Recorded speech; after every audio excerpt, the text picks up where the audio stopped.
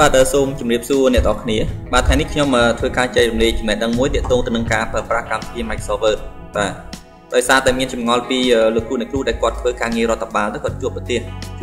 គឺត្រង់ថានៅក្នុងឯកសាររបស់គាត់នឹងវាមានឯកសារខ្លះជាប្រភេទក្រដាសបញ្ឈរហើយឯកសារខ្លះទៀតវាជាប្រភេទក្រដាសផ្ដេកហើយគាត់ចង់យកឯកសារដែលតម្រង់ទំព័រផ្ដេកបញ្ឈរស្ថិតនៅក្នុងឯកសារតែមួយ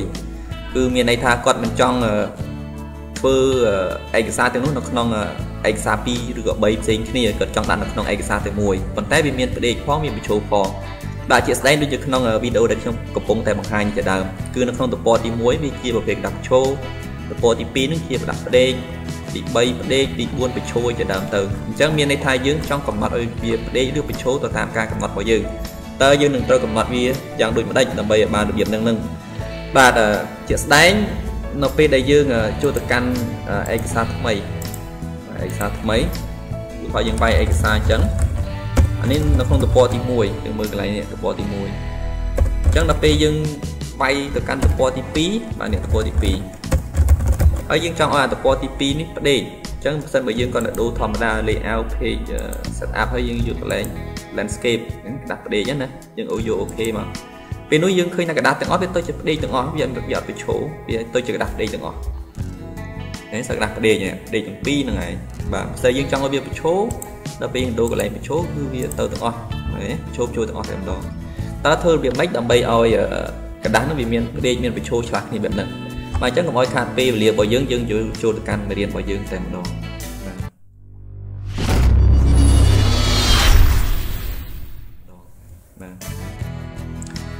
ឥឡូវខ្ញុំសូមបើកនៅឯកសារថ្មីបាទបើកឯកសារថ្មីបាទដើម្បីបើកឯកសារថ្មីចូល file ឡើងមកហើយយកពាក្យ blank document ក៏បានចុច blank document ហើយបានឯកសារថ្មីឬក៏យើងអត់ចង់យកទៅយើងគ្រាន់តែចុច control ជាមួយអក្សរ N ពេញបានឯកសារថ្មីតែមានតែបាទនេះមានតែមួយទំព័រទេអញ្ចឹងដើម្បីបានក្រដាសផ្ដេកឬក៏បញ្ឈរតើយើងនឹងត្រូវកំណត់ដូចម្ដេចឥឡូវឧទាហរណ៍ថានៅក្នុងឯកសាររបស់យើងឯកសារទី1យើងវាយនៅក្នុងប្រភេទក្រដាសបញ្ឈរឧទាហរណ៍វាយការងារយើងនៅក្នុងក្រដាសបញ្ឈរឥឡូវខ្ញុំដាក់ពណ៌សិនដើម្បីស្រួលមើលចូល design ដើម្បីដាក់ពណ៌ដើម្បីស្រួលមើលបាទទៅកន្លែង page color មកយើងជ្រើសរើសពណ៌មកខ្ញុំដាក់ពណ៌នឹងចុះបាទអញ្ចឹងយើងមានតែមួយទំព័រទេអញ្ចឹងនៅក្នុងទំព័រទី1ហ្នឹងគឺយើងនៅពេលយើងធ្វើក្រដាសបញ្ឈរចប់ហើយយើងចូលដល់ទំព័រទី2ជាប្រភេទឯកសារដែលមានជាប្រភេទក្រដាសផ្ដេកបាទអញ្ចឹងដើម្បីបានក្រដាសផ្ដេកនៅក្នុងទំព័រទី2តើយើងកំណត់យ៉ាងដូចម្ដេចបាទអញ្ចឹងអ្នកទាំងគ្នាគាត់តែចូលទៅកាន់កន្លែង menu layout បាទនេះណា menu layout មកហើយយកពាក្យថា break នេះមកហើយយកពាក្យថា next page đâyនេះចុចវាមកពេលនេះយើងនឹងបានទំព័រទី2ទំព័រទី2ហ្នឹងនៅពេលដែលយើងធ្វើឯកសារគឺវាជាប្រភេទក្រដាសបញ្ឈរដែរអញ្ចឹងដើម្បីបានក្រដាសផ្ដេកហ្នឹងគឺអ្នកទាំងគ្នាគាត់តែចូលទៅកាន់កន្លែង menu page setup ហើយយើងយកកន្លែង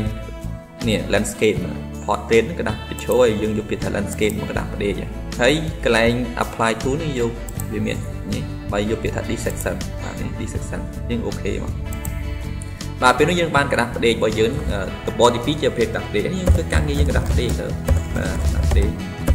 ហើយបើយើងគិតថាចង់ឲ្យទំព័រទី3ជាប្រភេទក្រដាសផ្ដេកដែរបាទបើទំព័រទី3ក្រដាសផ្ដេកយើងបាយធម្មតាទៅបាយរត់ដល់ទំព័រទី3ទៅគឺដូរទៅផ្ដេកធម្មតា